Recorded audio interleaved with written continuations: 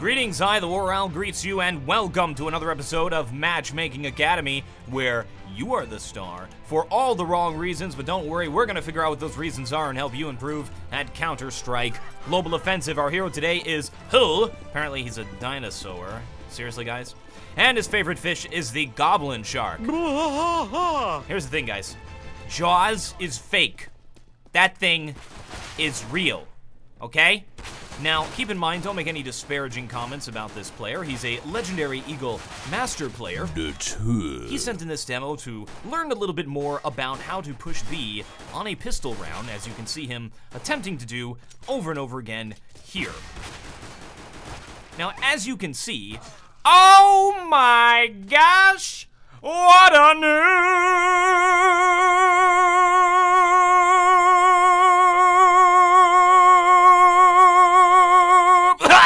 Call the Mets. Call the Mets. Tell them they have their new Don Giovanni.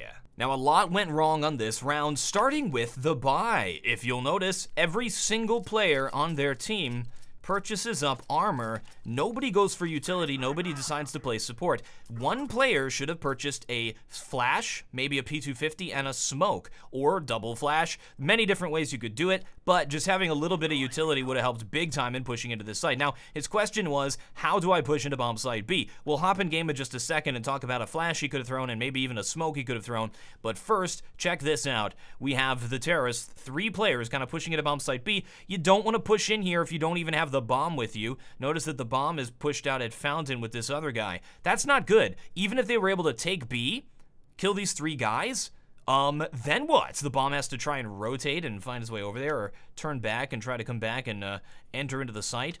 Notice there's just a little bit of lack of communication, and yes, this can happen inside of solo queue. However, you have to make the difference. You gotta say, okay, let's not push in here until the bomb gets here. Just because the bomb went the other way, I mean, the whole round isn't completely over. You just won't be able to completely rush B don't stop, which may not even be a good idea in the first place. Generally on Overpass, you're gonna have 3 players playing at bomb site B. If you notice on the CT side, there are actually 3 players pushed hard into the site. One of them actually starting to flank. That's the one who eventually knifes him, instead of one player playing balcony. So they have hard stacked at bomb site B. And you can't really predict that, but at the end of the day, sometimes not really a good idea to just charge into bomb site B. Now, the bomb actually started to rotate back, but it's a little bit too late. Oh dear, death gonna happen. Now you notice he's got his pre-shoots down. He's trying to hit this player, but what he's doing here is he's engaging in a fight where he has a little bit of a disadvantage. He also has a time disadvantage. Wow, I just noticed something. This guy looked like he was gonna come up behind and kind of back him up, and he would have seen the CT pushing through. Oh no. Oh no. Oh no. Are you sure this is an Eagle game? I'm a terrorist, and I want to take bomb site B on the first round of Overpass. Now, Overpass is a map I've personally been having some trouble with, so I've been looking into it a little bit closer to try to get more into it and try to learn some of the smokes, flashes, and stuff to throw. So let's say you're on that first round, you only have 800. What can you do? 200 for a flash, 200 for another flash. We're up to 400. We have 400 more. Let's get a smoke grenade. We could also get a Molotov, which would also be lovely for Molotoving off the barrels. But let's just stick with this double smoke or double flash and a smoke strategy and see how it goes. So now, while you're playing with a group of people, if you see everybody buying armor and saying, I'm gonna be frag king, GG, you can be the guy who says, I'm going to purchase the utility and try to help make the play work, right? Now, let's say your team is pushing out here. You want to make sure you're not first here. They're pushing, and they're just going to run into bomb site B. How do you support them with what you've purchased? The first thing that I like to do, run up to this spot right here, and we've got 2 flashes we can throw to sort of assist our players pushing through. If they're entering the pipe, or as soon as they get to the pipe, you can throw this one. Look at this straight thing. Look up to the top of the bridge and let go. Now let's go look at this flash. This flash is really good for dealing with the player who's playing here at these barrels. Like, notice, look, everywhere he tries to hide, he's gonna be visible to that thing. This will also hit a player who's playing in this position for demonstration purposes. Actually, that went way down there, never mind. Anyway, that will hit that player.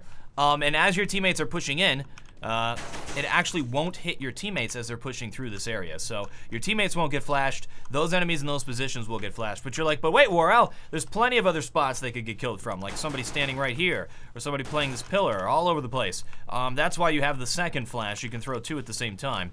The second one is probably more commonly thrown. You stand in the same spot, and then you just aim at this sort of cross beam area on this thing. So look at monster and look up to that and just let go. Just a standing throw. It's really easy to throw. Let me show you where that one goes. It goes up here. Now, look at where this hits, like everywhere. It's far enough out, so if a player's playing here, they're gonna get hit by it as well. That's actually a pop flash to this guy. Really great one. This is also great because as your players are exiting the pipe and working on the site, this is only gonna like little bit flash your own teammates. So it's not actually gonna fully flash your own teammates. Let's try and get this for demonstration purposes thing to work. So I'm entering, see? Boom, just a little bit of a flash to your teammates, but let's get to, that's kind of where it was. If I'm playing this spot, boom, full flash, it's great. Those two flashes can get your team in. Now, you still got this smoke left, so your team's working on the site, you've pushed in here, you've got the smoke out, nobody's gone into water, right? So you can take the smoke out and throw it here.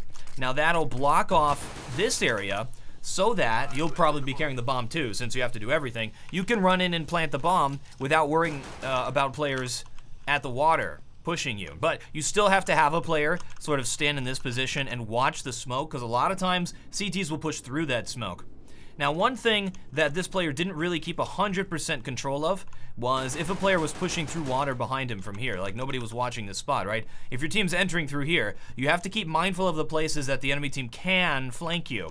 Now, less common is what happened where the player will actually push through short and go all the way through here. That's not very common, but a lot of times, especially on this first round, you'll have a CT player playing a spot like this and holding this spot, and if he hears that something's going crazy on over here, he's gonna jump through here, kind of clear this spot, and he'll be like, oh, they're not taking here, I know, I'm gonna flank them, and he'll start going through the pipe.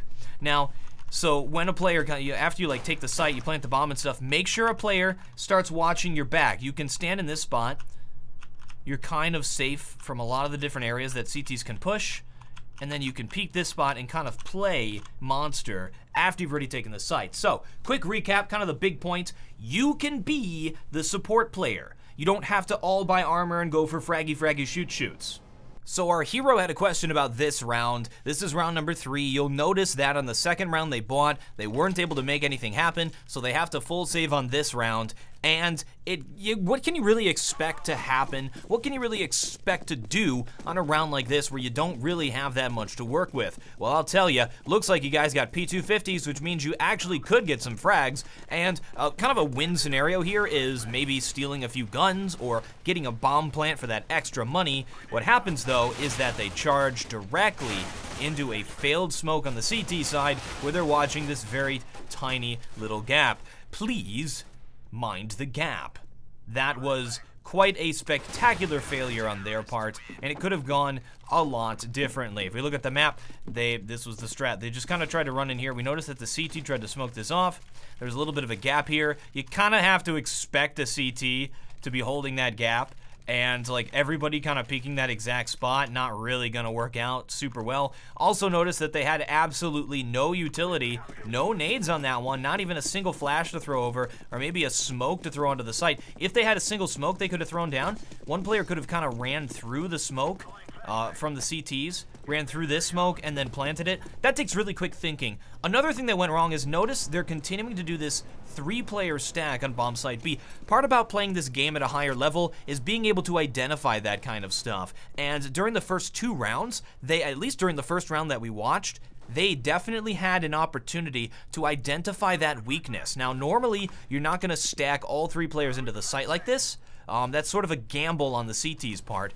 Rather, a lot of times they'll keep a player up at balcony to help with the B and hold off the B push so he can rotate very quickly back to A. What they could have done is maybe played the map a little bit more after identifying that. If they got a pick on a player A, they know that these players are going to try to scramble to get a rotate, and during that period, they're a little bit vulnerable, and something could have happened. They could have maybe pushed into short at that time when this one player said, oh man, I got to get over to A, or they could have just powered into bomb site A. A lot of hypotheticals here, but I think the strat of just charging into B like that without utility and without the plan of let's get the bomb down or something like that, it's sort of just throwing that round away. And while it is kind of a throwaway round, you don't want to just not try to do something with it, even just trying to catch a player off guard. We noticed the CTs were pushed pretty far forward here. If you killed one of those guys and stole their gun, that is a massive, massive advantage over just trying to push into bombsite B, unless you're pushing into bombsite B to get the bomb plant for that money. Now, our hero had some questions about lurking on bombsite B. We see him playing this spot. I would suggest one player to watch who does this really well, sort of study how they play this position, is Seized from Navi. Really good player for this. He's gotten a lot of clutch plays off of this position, and he has some questions about different flashes that you... Oh, wow! A Pokemon! Quick, get your phone out, kids! We're gonna catch the little Pokemon! Now, you know I normally say this, but I'd like to give a big, genuine thank you to Heil. He did a great job with the write-up. It looked like he really actually wanted to improve at the game, so great guy. Thank you for that. It's the only way I can make this series if people send me write-ins like he did. Now he's just indifferent to the whole thing. Just indifferent. I forgot about that bomb.